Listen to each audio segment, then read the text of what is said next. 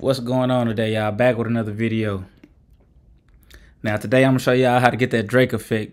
You know, the OVO 40 is produce a lot of Drake stuff. I know you know him.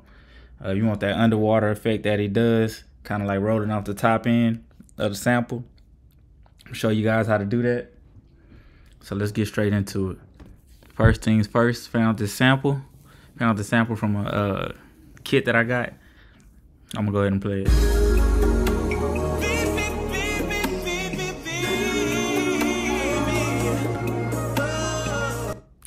So you know, OVO 40, a lot of times when he samples, he does a lot of female artists, a lot of 90s R&B artists, you know, a lot of vocal samples, stuff like that. So that's why I chose this sample. I think it kind of conveys like the type of music that, you know, that Drake raps over. So you get the sample. First thing you're gonna do, you're gonna right click right here, edit in the audio editor. Once you get to this right here, you see right here where it says sample rate, you're gonna right click that. And so if you watch like 40 video, he tell you he's degrading the sample rate. So instead of just using like an EQ, he's actually degrading the sample. So that means like he removing some of the sounds from the sample completely, not just rolling off the top end. So this is right here is how you degrade the sample rate in FL Studio. So you can change that number, then you wanna take it down. So let's just take it to like 5,000. Then the next thing you wanna do right here, hit this resample, then hit accept. And now let's see how it sounds.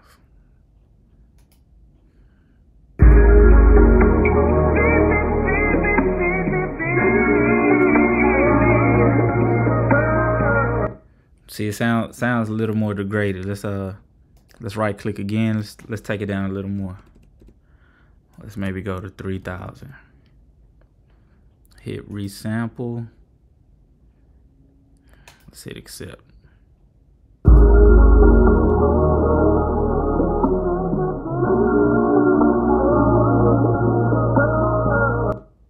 See, so that sounds good too. That sounds good. Let's go one more time. Maybe let's try 2,000. And this is degrading it a lot, of course. It's degrading it a lot. Let's hit resample, accept.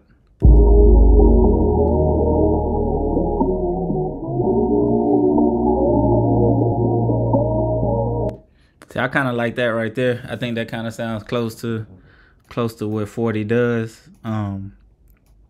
Because once you add the 808 and the beat and Drake vocals, or whoever vocals in that case, but most of the time it's Drake with 40. So once you add the vocals, like the sample sounds amazing. So let's play it one more time.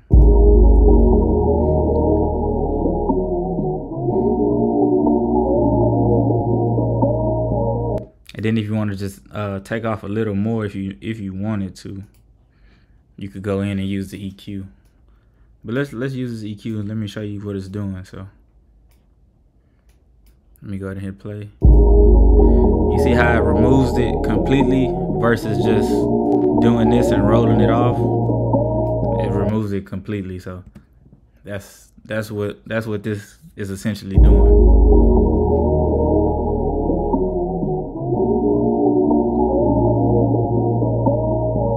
But if you needed to fine tune it some more, let's say, and you didn't want to degrade it more, you could just use this, use the EQ.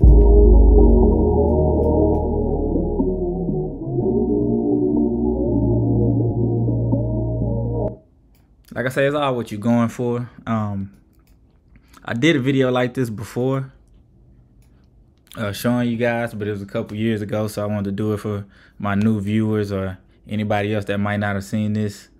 I'll probably leave it in the description. Check the description so y'all could watch that video too. Showed you a couple other ways that you could degrade the sample rate, different ways, the kind of shortcuts. So if you haven't seen that video, man, go check it out. I'm gonna leave it in the description. But if you like more videos like this, man, more comments, more content, can't even talk. If you like more content, man, like the video, write a comment, let me know if you like this or not. So that's all I got for y'all today, man. Until next time. Signing out.